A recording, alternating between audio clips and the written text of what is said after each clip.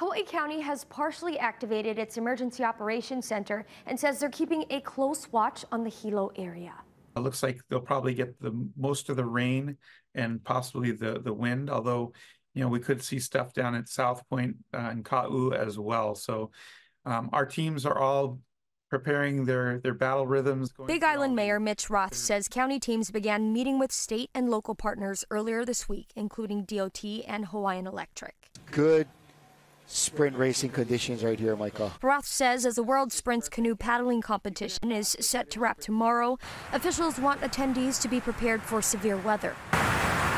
Just getting ready to move forward with whatever comes our way. Our public works guys will probably be looking at the ditches and canals. And, as far as sandbags, if there's a heavy rain event and there is flooding, then we'll be bringing out the sandbags and things like that. Hawaiian Electric says based on the current forecasts, they don't anticipate the need to activate the public safety power shutoff. It's a combination of high winds, but also dry conditions. When the grasses and the vegetation is very dry, that's when you have a higher risk of wildfires.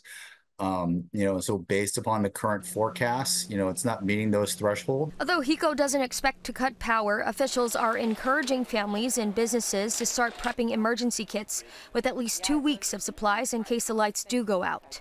Essential items include medication, non-perishable food, water, and a flashlight with extra batteries. What we really ask is that our customers do their part and try to make sure that they're ready at their homes. Emergency officials also encourage families to clear gutters and drainage systems and create an evacuation plan. Jolani Martinez, Hawaii News Now.